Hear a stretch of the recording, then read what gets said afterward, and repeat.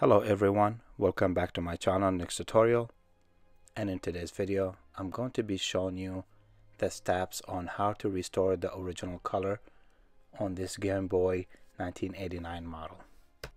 A lot of them have this yellowish color that you see, and we're going to turn it back from this yellowish color back to the original, and I'm going to walk you through the steps on how to get it done.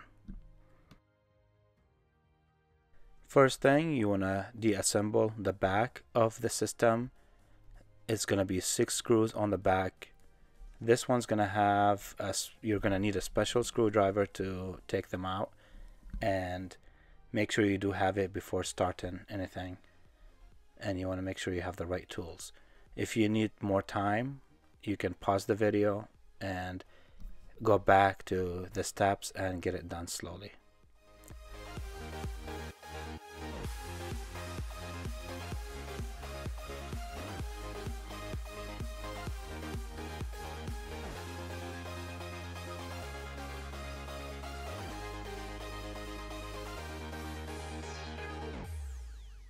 You can leave the system upward like this. Then we're going to be trying to remove the screws and basically to deassemble the front of the console where the LCD screen is. Take your time doing this, and you can pause the video and make sure where are the locations of the screws that you are removing, and you don't want to lose anything, so make sure you keep them together.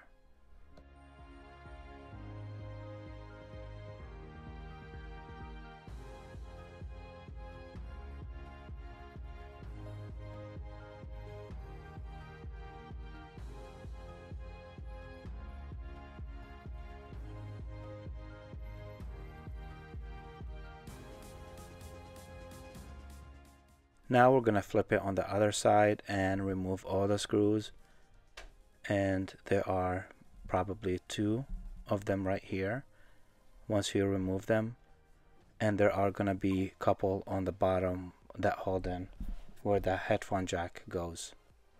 So once you remove those, you can take and deassemble it from the back of the console.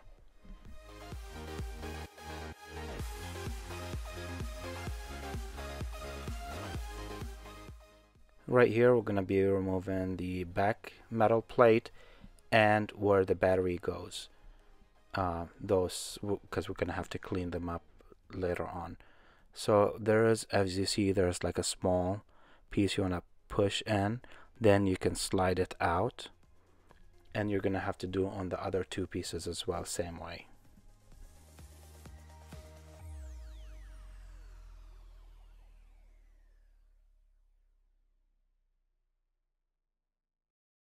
Moving on to the next step, I'm going to be using the 91% rubbing alcohol to clean the motherboard and the battery pieces that on the right side.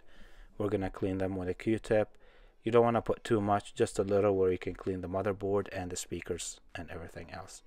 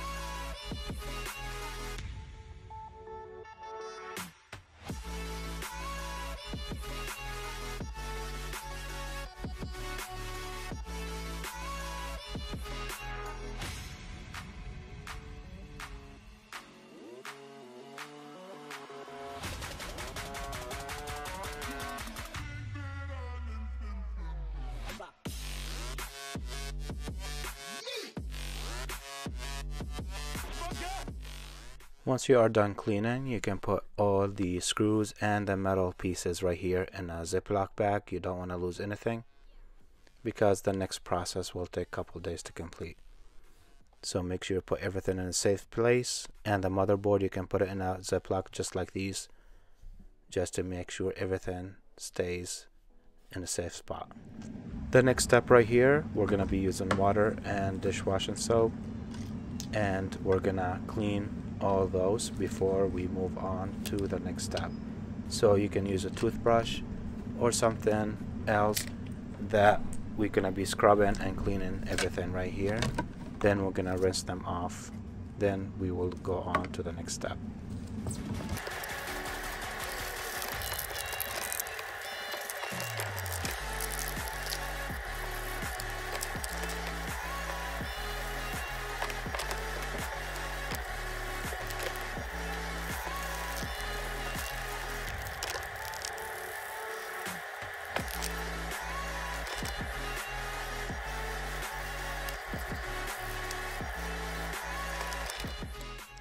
Now everything is cleaned and rinsed. We're gonna move on to the next step, and I'll show you what to do here. We're gonna need a bucket. You can put aluminum foil in it, just like you see in here. We're gonna put everything in it, the back, the front, all the buttons, and we're gonna be needing some screws, like heavy screws, to keep them down so they don't float over.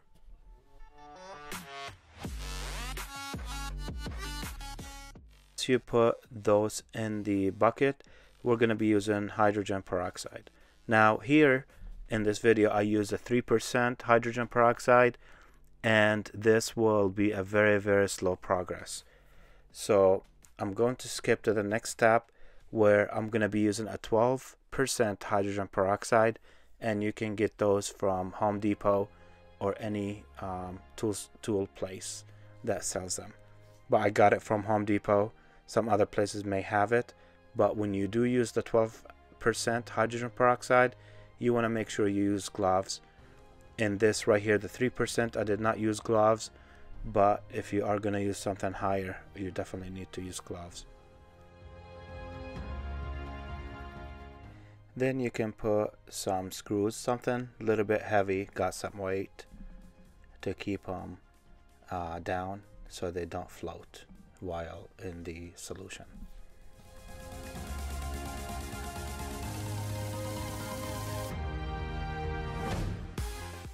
Then put the UV LED light on top, then you can cover it for 24 to 48 hours. But I'm going to show you after 48 hours that the color did not change much, as you will see right here in this clip right here. And that's when I'm going to use the 12% hydrogen peroxide. As you see right here, it actually did not did not restore the color really well. So that's what we're gonna be using, the 12%. As you see, like it's a little bit yellowish. This is how the gallon looks like. Make sure you do use it wearing gloves. This is concentrated, and a lot of places use it for as a cleaning tool. So this is what we're gonna be using instead of the 3%, because that did not work well.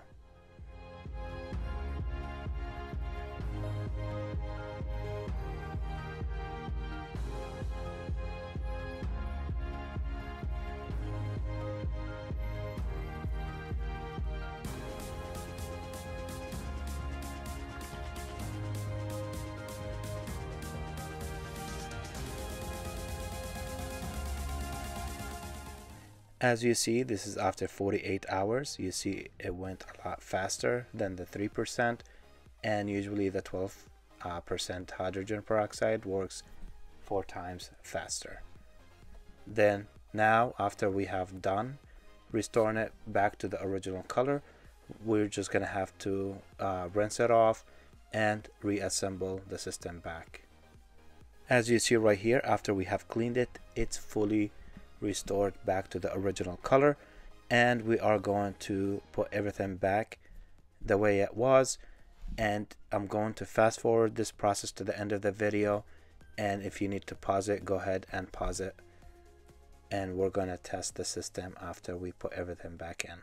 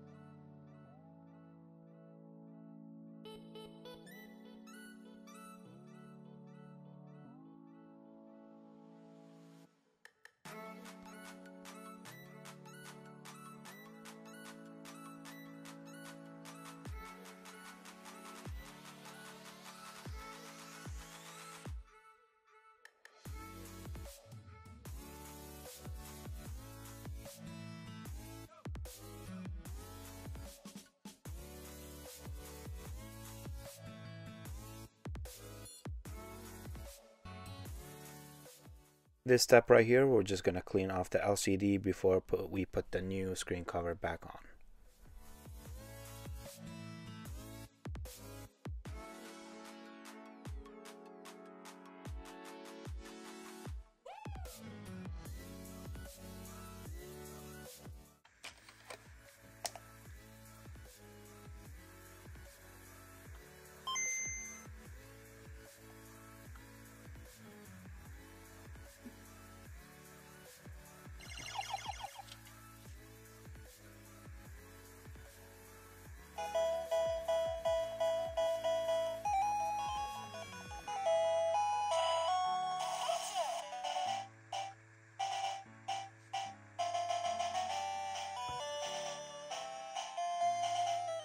This is it, guys. This is the end of my video for the day. I really hope that you have enjoyed this. If you found this was helpful, don't forget to like and subscribe to my channel, and thank you guys for watching. I will see you next time in another video.